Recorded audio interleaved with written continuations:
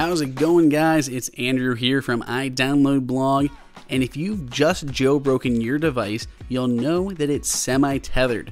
What that means is every time you reboot your device, you have to rerun the Pangu app that's been installed on your home screen.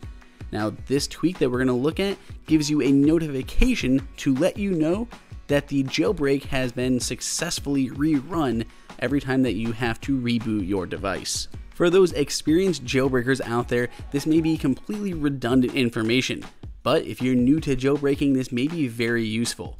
So the way it works is it's just a Cydia substrate. So whenever you reboot your device and your jailbreak is dead, none of your jailbreak tweaks are going to run, so this notification will not appear.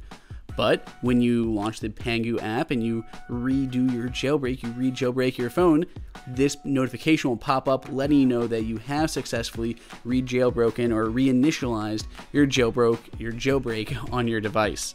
So this is called Initialized, and you can download it inside of Cydia or Cydia, however you choose to pronounce it.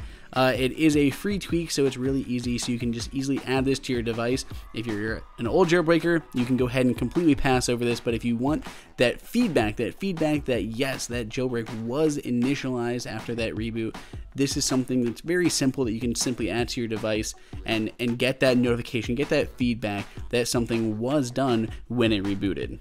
So as always, I am interested in what you guys think. If you're new to jailbreaking, let me know down in the comments if you found this useful, if this is something that you like to see on your device. If you're an experienced jailbreaker, let me know why you don't care about a tiny little tweak like this. Either way, let me know what you think down in the comments. Please go ahead and subscribe for more information like this, cool jailbreak tweaks and tutorials. Otherwise, until next time, this has been Andrew for iDownload.